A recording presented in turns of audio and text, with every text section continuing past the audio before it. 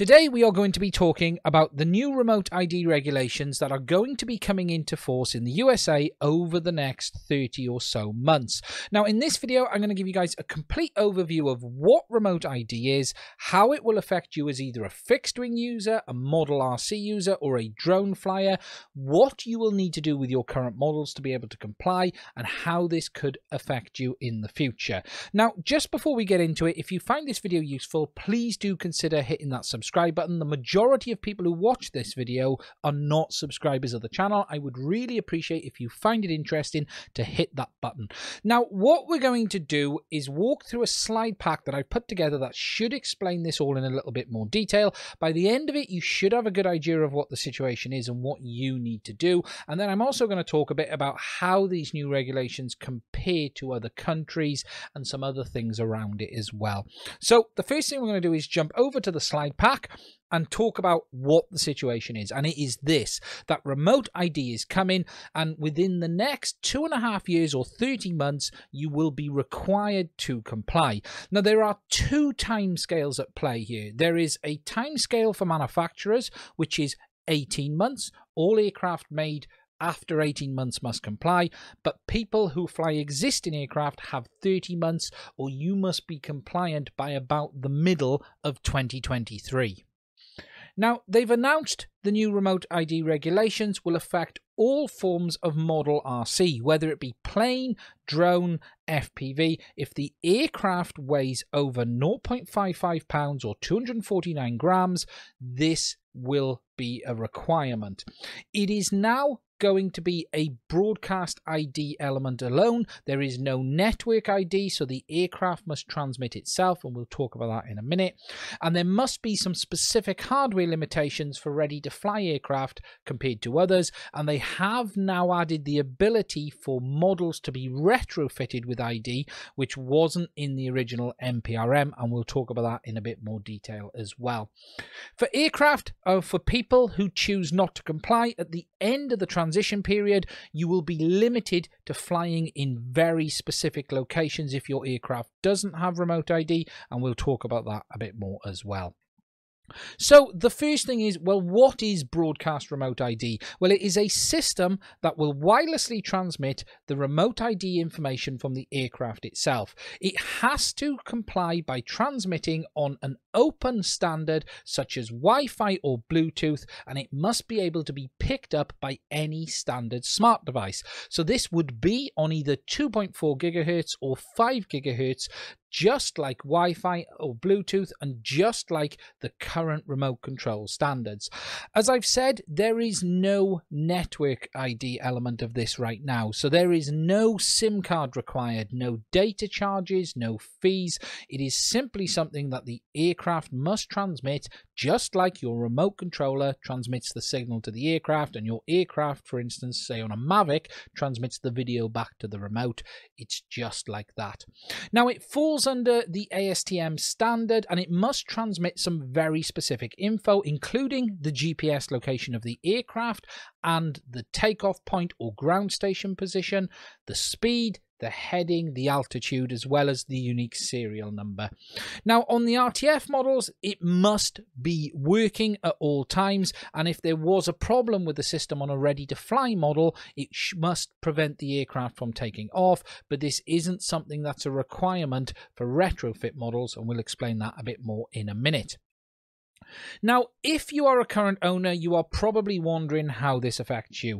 Well, as I've already said, you have 30 months to comply with this. It affects all recreational aircraft over 0.55 pounds. If you are under 0.55 pounds, remote ID is not required. However, there is a caveat for that for people who are flying 107, which I'll talk about at the end. They have announced in these new regulations that they will allow the ability for people to fit a remote ID module, making it possible for any aircraft to be compliant. Now, this module must be able to transmit the same information as the aircraft with it built in, including GPS speed, location, height, and takeoff point. And the only real difference between an aircraft that has remote ID built in and an aircraft that transmits with a module is that the module one must transmit the takeoff point and the one with remote ID built in, say ready to fly, must transmit the pilot's current location. So there is some slight differences. Now, everyone will be required to comply with this, and any model that doesn't means you are going to be restricted where you can fly, as I have already said. Now, many off-the-shelf drones today will have the ability of having this added via a firmware update. Model RC is a bit different, and I'll talk about that in a minute, but things like the Mavic 2 Pro, the Mavic Mini Pro, and ready-to-fly models are all transmitting in these frequency bands already. DJI, for instance, are already transmitting their DJI Remote ID for aeroscope. There is technically no reason why many aircraft would not be able to receive an update to comply with this very soon. However, that doesn't mean all of them will, and it will be down to each manufacturer to decide what aircraft get a firmware update or whether they will even add it to previous aircraft. And you might find that only the new ones, because remember, manufacturers have to comply in 18 months, will actually have this. However, technically, many ready-to-fly models would be able to comply. With regards to Model RC, such as fixed wings, planes, helicopter, and FPV, though, you are going to need to fit a module. Now, this module will be a small device that collects the information and transmits it. It will need to be registered with the FAA via its unique serial number as part of your aircraft registration. And looking at it, I'm expecting it actually to be able to register one module with multiple aircraft, as you can currently register multiple aircraft under one registration. And again, I will mention that at the end of this as well. Something on my last video which was brought up a lot on this is, where do self-build aircraft fall into this? And the reality is it's exactly the same as everything else. This affects all aircraft over 0.55 pounds, whether you have built it yourself, whether it's a kit, a bind and fly, or it's a full ready-to-fly module from the likes of DJI. Everything must be compliant.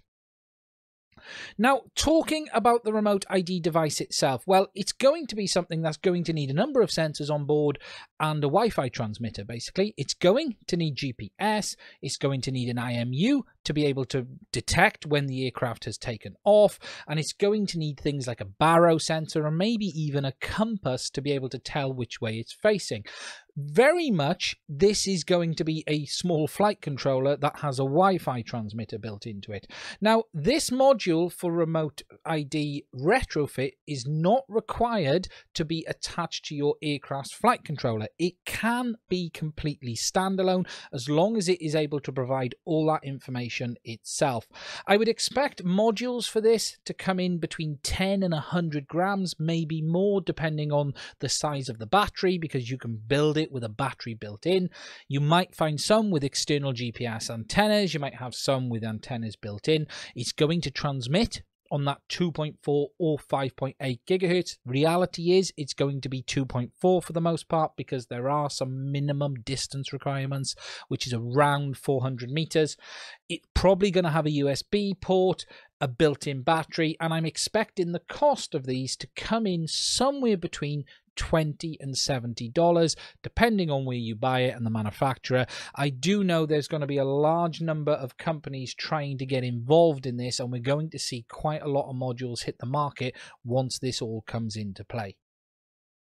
Now, as I have said a few times, there are some requirements on this that you must have remote ID, and if you don't, you will be able to continue to fly. However, you will be restricted to only being able to fly in FAA-recognized identification areas. This is the FRIAs that was in the original NPRM, and legally, if you don't have remote ID and your aircraft is over 0.55 pounds, you will be limited to flying visual line of sight in these locations. So that is something to be aware of. However, no matter if it's an off-the-shelf model with remote ID or a retrofit model with remote ID, you will be able to fly as you are now without any problems. You just have to have that remote ID. So how will this affect future products? Well, from a ready-to-fly drone point of view, I'm not expecting it to add any cost or complexity to the system. They pretty much have this already. However, for things like bind and fly, you're probably going to see a price increase in this, as they have to actually add this hardware into the system, and anything from $20 to $100 is what I'm going to expect to see on many bind and fly models.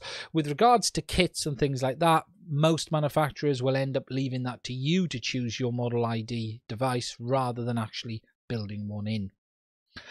We're also likely to see remote and goggle and FPV manufacturers try to integrate something as well into systems, and there's going to be much more easier ways of complying in the future without having to have all that hassle. And you're probably going to see things like receivers or air units have the option to plug in your remote ID module from the same company and just make life a little bit easier overall.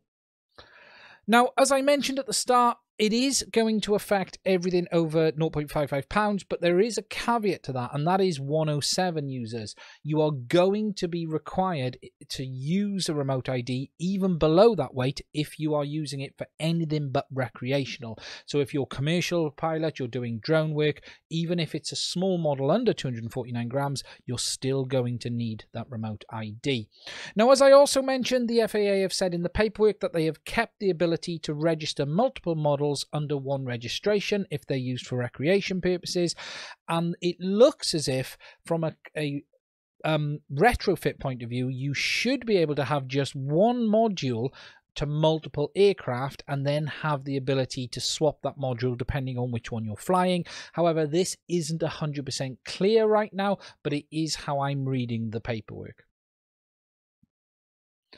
Now, that is the current basic situation, and on a high level, for users, you have 30 months to comply. If you don't comply, you will be restricted to flying in freers. That is the basics. If you have an aircraft today that won't be able to get a firmware update to add it on, you will be able to buy a module that you will be able to tape to the side that will allow you to be compliant for somewhere between $20 and $70 as I'm expecting it. Now, if I compare these regulations to other countries around the world, they are very similar to what we've seen in Europe and the UK. And whilst we can all agree many of these regulations are not perfect, it is a much better position than it was with the NPRM. The remote network ID element has been dropped, and the ability to retrofit has now been added because that wasn't even in the original NPRM at all.